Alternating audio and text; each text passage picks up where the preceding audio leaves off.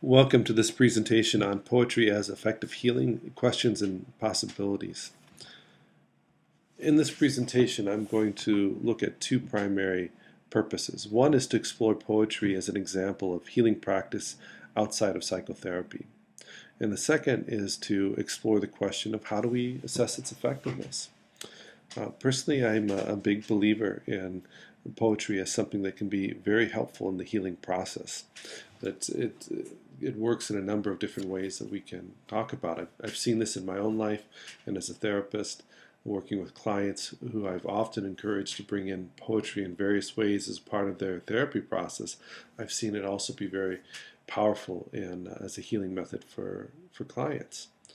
But I think we need to also connect it to this idea of how do we know when it is truly effective and when it is not. And so these are some of what we'll talk about here. I'm going to begin talking about the theory and focusing on the theory. I'm not going to go into great depth about this.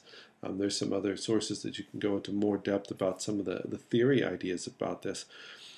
But want to give a tasting of that, and then going to spend a fair amount of the time actually going through some poems that I wrote and going through a grieving process.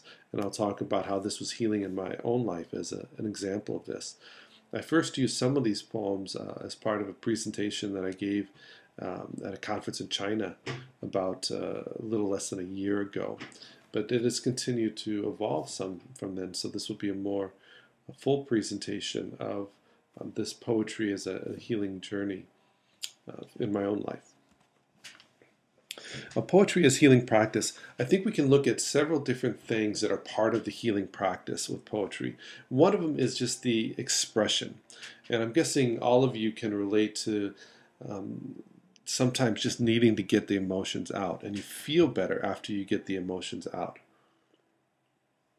We refer to this sometimes as catharsis in psychotherapy, and catharsis is getting that emotion out. But when it's just getting the emotion out, it doesn't always lead to any significant change. Matter of fact, it's sometimes critiqued in some approaches to therapy that what clients are doing is they're just coming in and they're expressing, they're getting out their catharsis, and they're feeling better from getting out their catharsis. But because no change is happening with that, they're actually becoming dependent upon therapy. And they're becoming dependent upon it because they come in and they let all their emotions out and they feel better, but then they go back out without making any changes at all. So they keep needing therapy and they become more dependent on it because they aren't finding ways to work through the emotions. In therapy, we often talk about the idea of processing emotions or working through emotions. Now, how does this distinguish from the catharsis or just the expression of emotions? And well, when we start talking about the processing emotions or working through them, generally this is connected to some change in understanding of oneself or one's emotions and to the creation of meaning. So this understanding and meaning element to it. So from a depth psychotherapy perspective, for emotions to be processed and move towards healing, what we need to do is experience them, be able to express them, be able to understand them, and bring some meaning to them. When this occurs, there often will be an emotional shift. And I'll talk about this emotional shift in some of the poems that I wrote, is that experience some very profound emotional shifts in writing poems. And this can happen at different points. Sometimes it happens because there's a shift in understanding, and that can come anywhere in the process of writing the poem. Sometimes it's at the end of the poem. Sometimes it's in the way the poem is structured. But there can be these emotional shifts that often are connected to some type of new understanding or creation of meaning. That's not always conscious. Sometimes it might be at that unconscious level. Some people experience those emotional shifts and they're not completely sure what it's about. But often it is conscious. Empathy and interpersonal connection. This is something that I've been wanting to look at more and more with the idea of poetry, is its role in relationships. We often think of poetry as an intrapersonal healing process in a sense. It's focused on ourselves. A lot of my early writing of poetry for healing, it was very much an interpersonal process. I didn't share the poems with people. Many of them, quite honestly, were quite bad, and so I was embarrassed to share them with people. But yet, through writing them and through creating meaning connected with them and coming back to them, I found that it was quite healing. And this can be one aspect of the poetry is healing, is intrapersonal. But often there is a deeper healing process when they're shared in a relationship. And I'll talk a little bit about this in connection with some of the poems that I will go through also, and how they worked into deepen some connections. They can also work towards empathy, which I'll talk a little bit about later on too. That they can help us deepen empathy and empathetic connections in a couple of different ways with individuals who share poems. So these can, and that helps deepen the relationship too. And then also deepening of self-awareness. Often when writing a poem, I'll set it aside and I'll come back to it later. And when I read it again, I'll find new meanings to it that often surprise me. And when the poem is about something I've been struggling with, and I come back and look at it later, it often deepens my own self-awareness of something going on with me and something that I've been struggling with. And we can look at poems in this regard very similar to how we look at dreams and interpreting dreams. There's maybe a little bit more, well, there is a bit more of an intentional process to poems, but there's almost always an unconscious level, particularly around the symbols that we end up being drawn towards in our poetry. They have various levels of meaning. So when we come back and look at these symbols at a different time in a different context, often it will open things up for us.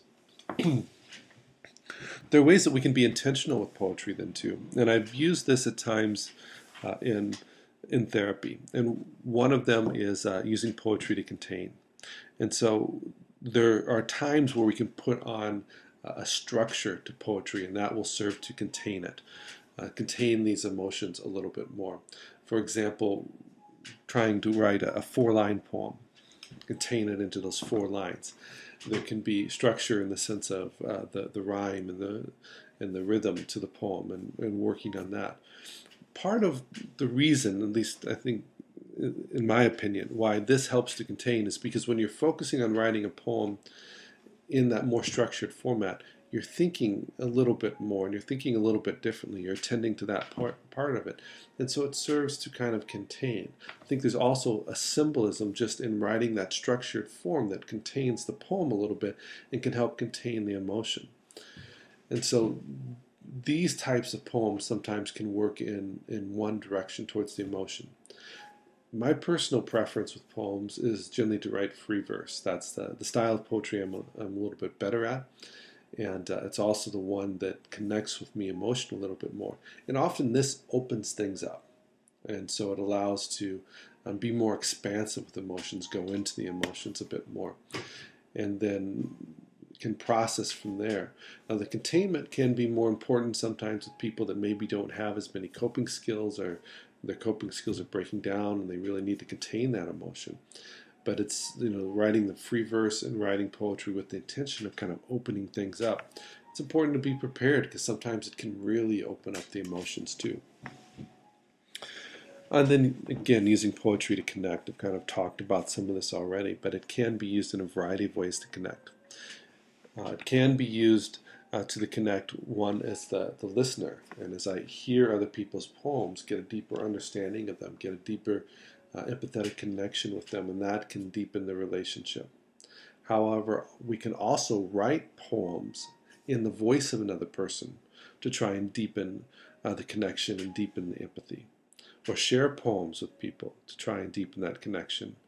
In my relationship with my wife, I've shared a number of poems with her, and that was a part of an important part of our relationship at various points of our marriage and relationship leading up to our marriage. Then there's also this use of writing in other people's voice, which I've often done with clients. I've done with people that I've worked with in a variety of capacities, in trying to deepen my understanding and connection with their suffering. And writing in their voice has really helped to deepen that connection. So some of the variants, we talked about this idea of poetry as an interpersonal healing practice versus an interpersonal healing practice already. That it can be used within the individual to help heal without sharing with anyone. But I often think that there's a much deeper healing when the poems can be shared. Now, when sharing poems, I think there's a couple of important things to keep in mind, both as the as the writer and as the listener. In particular, that bad poetry can be good poetry. And what I mean by that is that bad poetry can be healing.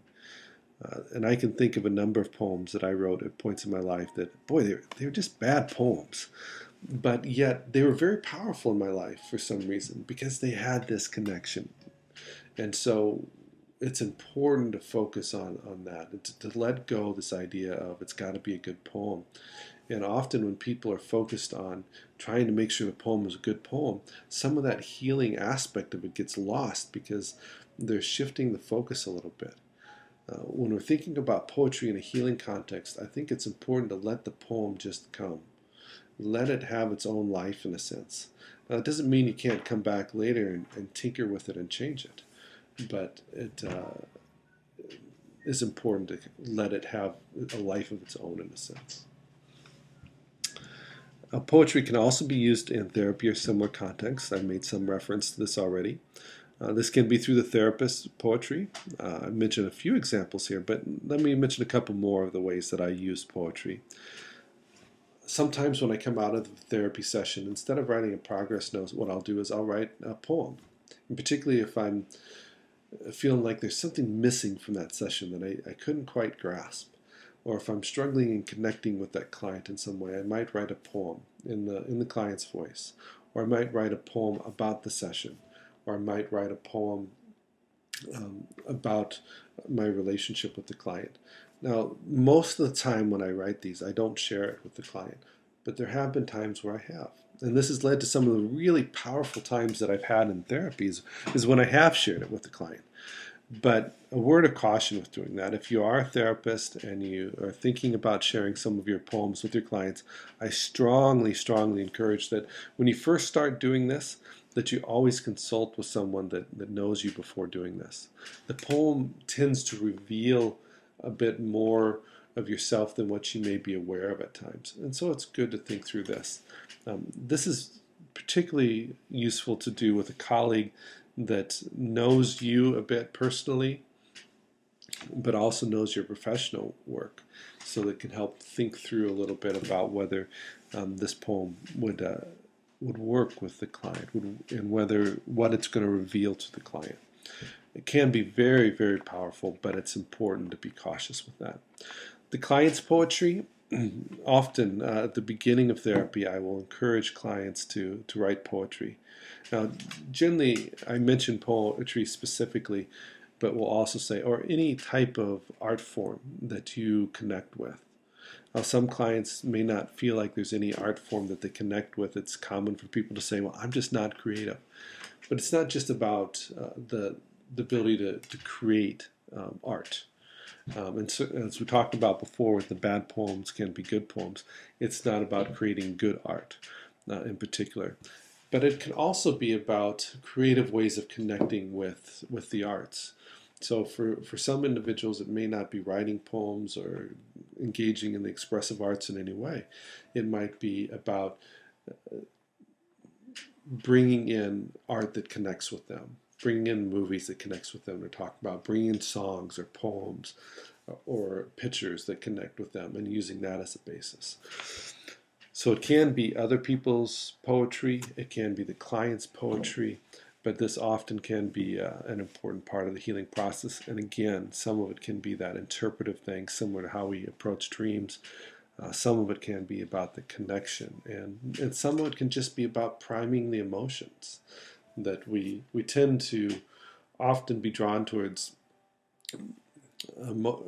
art that will intensify our emotions. When people are angry, they often want to listen to angry music that makes them even angrier. When they're sad, often will be drawn to sad music that makes them even sadder. And this serves the purpose, again, of drawing people into that emotion so they can think about it and experience and try and create some meaning out of it. I think this becomes even more important as today we often become very disconnected with trying to make time for our emotions. And as we don't have as much time to think about or process through our emotions, we need to find some ways to do that. The effectiveness. Well, just was talking about the intensifying emotions, even the painful emotions. Again, this can help. It seems strange to a lot of people. How does intensifying emotions help? But it does lead you into them. From an existential psychology perspective, which is my background, we always look at the emotions as something that can be a guide that can help us understand what is going on. And when we just numb out the emotions, or we just try and cope with the emotions or change the emotions too quickly, then we're not learning from what the emotions can teach us. So going into the emotions, they can teach us a variety of things. They can lead us to meaning. They can lead us to different ways of understanding what happened. They can motivate us to go out and make changes. For example, when people have had traumatic things happen to them, sometimes these painful emotions that are experienced can inspire one to go out and make changes in the world to prevent that type of trauma from happening again. And that can be healing from this. So the emotions and intensifying the emotions often can lead to change. It's not about intensifying the emotions, but it's about what intensifying the emotions can lead to. Poetry can serve as memory. And I'll talk about this in some of the poems that I'll read. Also, that they capture something, similar to a picture in ways, but a picture captures a certain aspect of what happened at a time in history. Poetry captures the emotions, the meaning. It captures something different. So it's a different type of picture, and I think even we could think of it as a more complete type of picture at times. We already talked about these emotional shifts, but that can be a big part of the healing. And often these emotional shifts that I've had when writing poems for myself have led to long-term change. They haven't just taken everything away. It's not a magic cure by any means, but it can create some deep meaning. We've talked about the creation of meaning and the changing meanings that poetry can bring different understanding to things. We've talked about this creation of connection. Let me talk about one more, tracking changes. I find with my own poems, they're never finished. I'm always going back and tinkering with them and tinkering with them and tinkering with them. They're living in a sense. And often the little changes are meaningful. Then we can also see how different poems about the same subject over time can track changes. And I'll talk about that a little bit with the series of poems that I'm going to read you here shortly. And then there is also the idea of rewriting a poem. And there's a client I worked with, for example, struggling with a difficult relationship in his life, and brought in a poem about it. And I'd asked for a copy of it, which I often do, and he was okay with that and kept it in the chart. And then after a little while, I asked if he could rewrite that poem from where he was at that time. And we did this a couple of different times. The changes were often small, but very significant.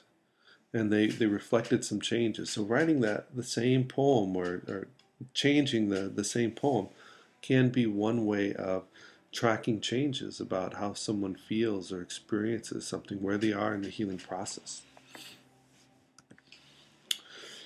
Okay, poetry as an illustration. I mentioned that the poems I'm going to read are about a grieving process. And they were about a grieving process with my dog, Amaya. And this is a picture of Amaya and I. And Amaya was my first dog, and a dog that went through a lot of difficult points in my life with me. And I tend to think she was an unusual dog as far as some of her empathy and emotional skills and ability to connect, not just with me, but with other people. And so that's something that's common with pets, but I think something that she was particularly adept at. I began using poetry with the grieving process before May even died, when I first realized that she was getting older. And so the first poem that I'm going to read here, this is a poem that I wrote shortly, no, actually it was a couple years before she passed away, but as I noted, it was when I first started to realize that the time was coming close. We had gone up into the Colorado mountains, a place that we had been a number of times before. And we walked a path that we'd walked before. And it was along this stream. And Amaya just loved this stream. I remember her as a pup when we'd get to it. She'd go running and jumping in the stream and running through it and just really seemed to love it. And this day, she walked down into the stream very gingerly. And I saw her kind of look up at me with this look on her face of still being excited. But she couldn't run through it like what she used to. And I could really see her age. And that was something that hit me hard and was very sad. And so we went and found a bench. She needed to rest. I needed to process. And I wrote this poem. Aging. Amaya girl, we walk paths today we took so many times before. Immersed in your joy, I watch. Your spirit so strong, yet aging. Hampered, you limp through the same stream you chomped through as a pump. Your zest now is strained by aging body. No longer knowing which season to shed. Our walks shorter now. Me, sorrowfully content with the last days of your presence. You, content to be in the nature you will soon join. To me, this poem in particular represents the taking a picture of a point in time, of the memory aspect. This not only reminded me of that walk this day where she could no longer run through the stream like what she used to, but it reminded me of the good times when she was a pup and she used to be able to do that. Those were things I didn't want to forget. They were memories I wanted to keep. And so the poem helped me to do that, and still helps me to do that, to remember those times, and to remember how much I loved going up into the Colorado mountains with her and spending that time where she just seemed so happy, so at home. The next poem was a poem that I wrote the night that Amaya died. And it started forming in my head when I was driving home. And then when I got home, I sat down and right away wrote the poem. When the poem was done, it was one of those nights that I felt the immediate shift. As the other poems illustrated, it didn't solve the issue at all. It didn't solve the grieving. It didn't make everything better. But it was an important part of moving forward in the grieving process. I continue to come back to this poem often because of that.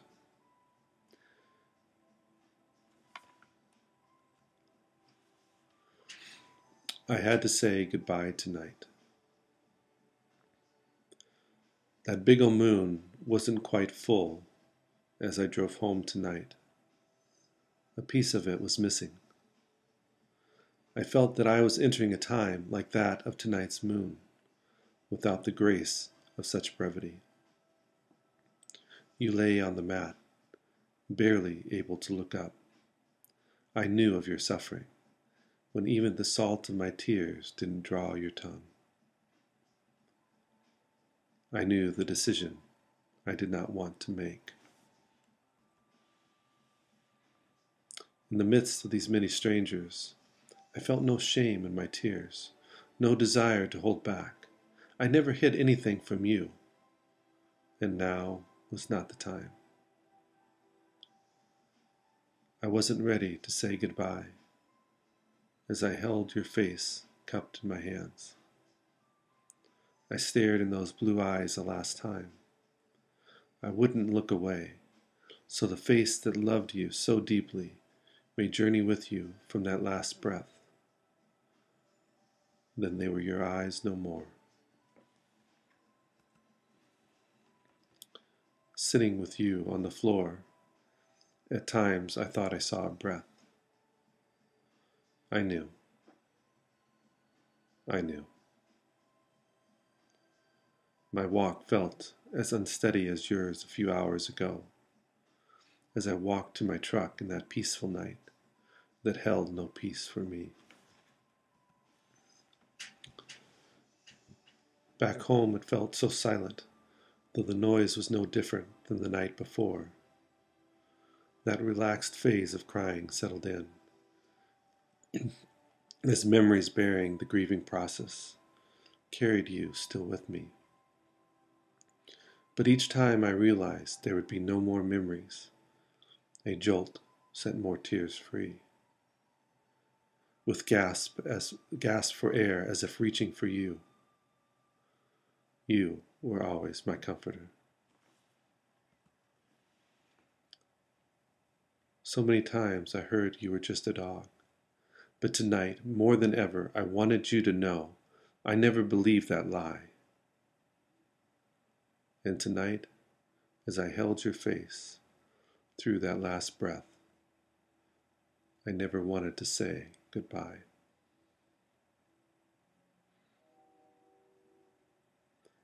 I can still remember and even feel the change in emotion when I finished that poem that night.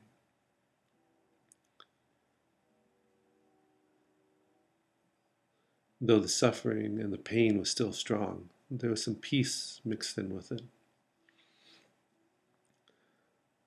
I quickly sent the poem to a few friends of mine that knew of my love for Amaya and I knew could relate to it, and who had also heard many of the stories that I told about Amaya. I often used her as an illustration in teaching about therapy. And as I heard back from these friends, and even before, because I knew of their acceptance of it already,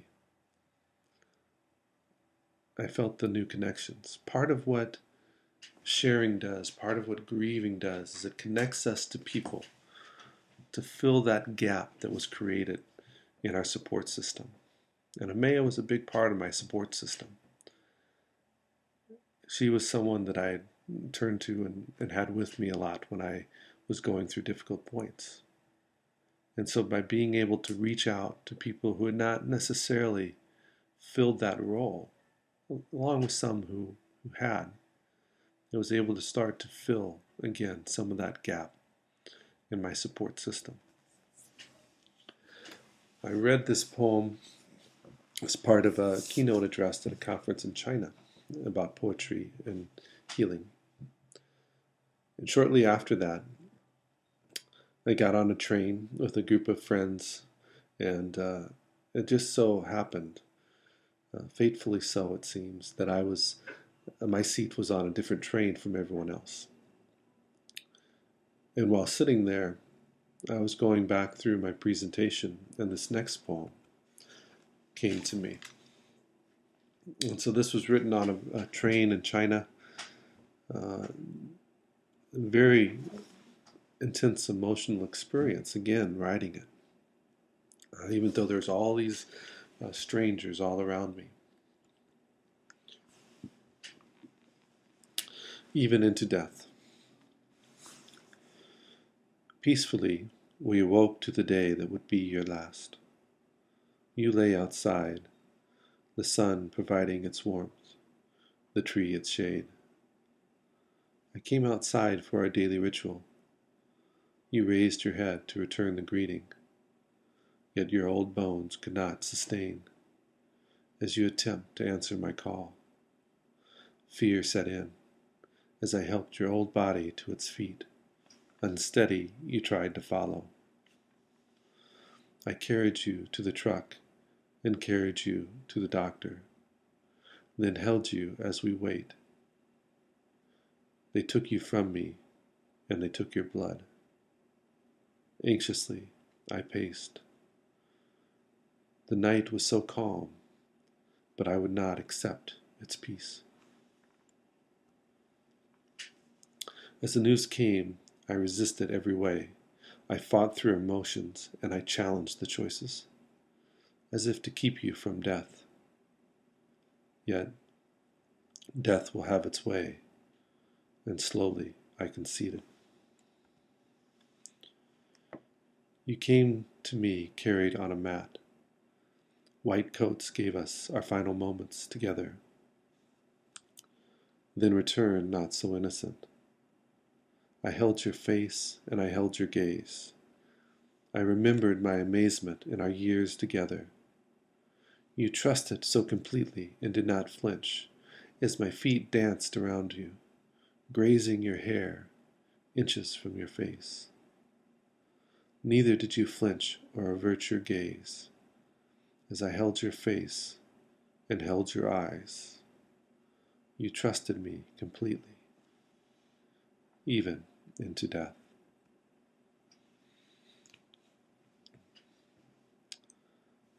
There are many things in this poem that felt very similar to the first. In reflecting back, it tied in some memories from the past that, again, I didn't want to forget.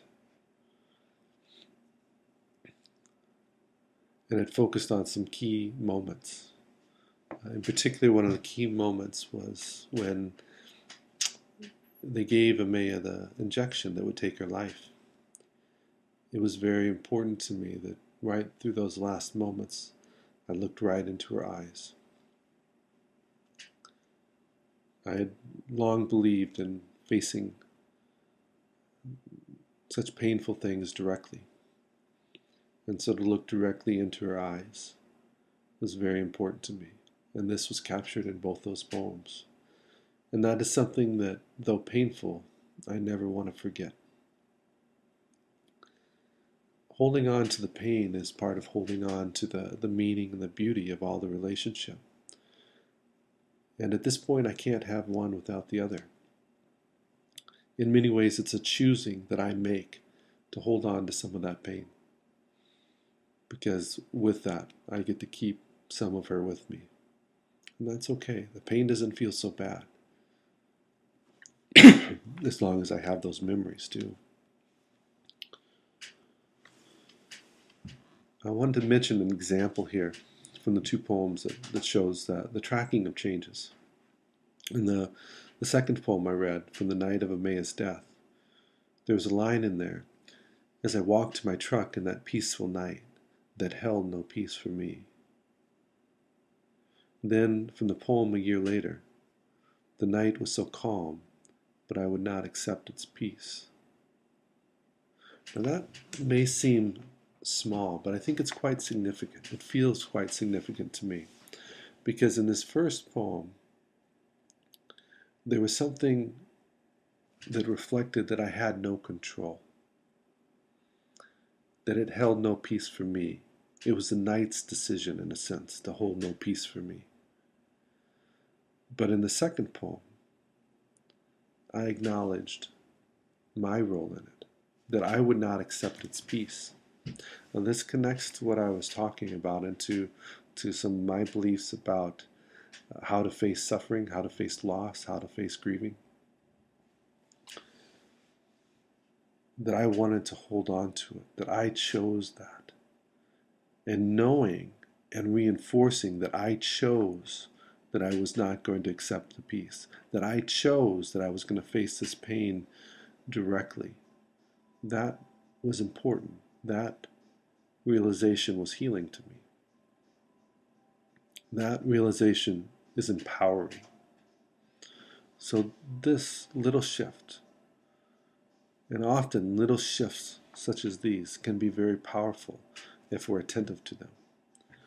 Therapists will sometimes talk about how when clients come in, we hear their story over and over and over and over again. And some therapists, particularly that are new or that aren't as good at listening to the details and the little changes, will get very bored with those and get very frustrated with those. And sometimes it's a part of being stuck. But often it's like writing a poem over and over again, tracking these changes in the poem. That what the good therapist will do will watch for those little changes that may seem insignificant, but actually are not insignificant at all. They're powerful. They're life-changing. So as people tell their story over and over again, we're interested in those small changes that are big changes.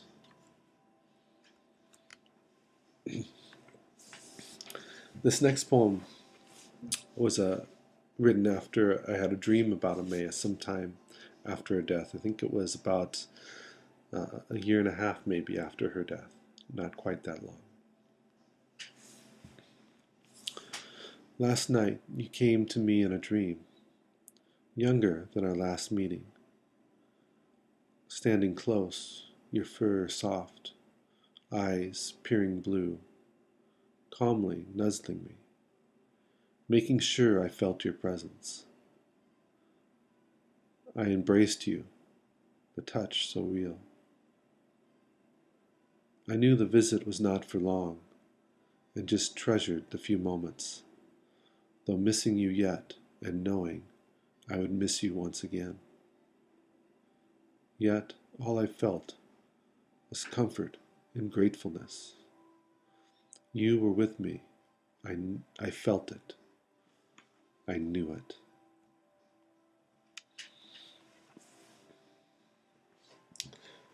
Reason tells me it was just my psyche's need, or symbolic processing. My heart wants to believe it was really you. I don't know. I can't know. Maybe. I shouldn't care. Real or illusion, a dream or a visit, I felt you with me. I felt you. For a moment again, you were not dead. I held you while you comforted me, just like before whenever I needed you, and I needed you again. Real or illusion, dream or a visit, I am thankful, and thankfully, I am still missing you.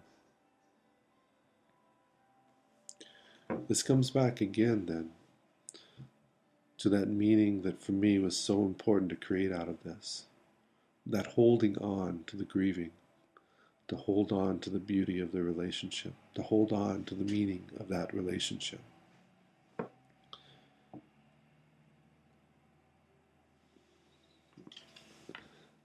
When I woke up from this dream, the poem came fairly quickly. It started fairly quickly, but it took some time for the full poem to get out. I was struck by how real the dream felt in many ways, and how strong the emotions I noticed in them. And in coming back, I think that much of it is connected with what I've talked about throughout here. In the dream, there was some awareness that this was not real. I'm not sure if in the dream I knew it was a dream, or if in the dream I knew there was something not real about it. But yet was able to be thankful, to just hold on. In a sense, those memories and those images were something that was healing and connecting for me. So, in stepping back from this and talking about how do we assess the effectiveness, how would this fare with traditional measures of therapy or healing effectiveness? Just even saying that, just even thinking that, when we start thinking about these deep healing processes, in some ways to me feels irreverent. Not honoring the depth and the power of these healing processes. And I don't think that the way that we often think about healing and therapy can apply very well to this. In this particular situation, grieving, of course, is something a little bit different than something like depression, for sure. But even with when we're looking at shifts in how we experience something, in existential thought, we often will talk about not necessarily changing the emotions, but changing how we experience the emotions. We don't take away the anxiety, we change how we experience the anxiety. We don't take away the pain, we change how we experience the pain. This poem, these series of poems, hopefully reflect that I try and live that. I don't try and take away the pain of losing a Maya. I don't want to. Some may say, oh, there's something wrong with you. You don't want to get rid of the pain. I'm okay with people thinking that. But holding on to that, again, is part of the meaning also. But the way I experience that pain has changed. It doesn't feel like a burden. It doesn't feel like a negative thing. Yeah, I still miss May and wish she was back, just as I miss many other people from my life. But being able to capture that in a different way is something that I think is quite healing. So the traditional measures, I think, miss quite a bit. There's some limitations in them. I think that there's also obviously some limitations in when we think about what poetry can do to heal. But would encourage you to ponder some of these questions too. What does it capture that is missed with traditional effectiveness measures? Okay, well, that is it for this lecture. I hope that you ponder the questions. If poetry is something that is intriguing or important to you, hopefully you think about how that applies in your own life too.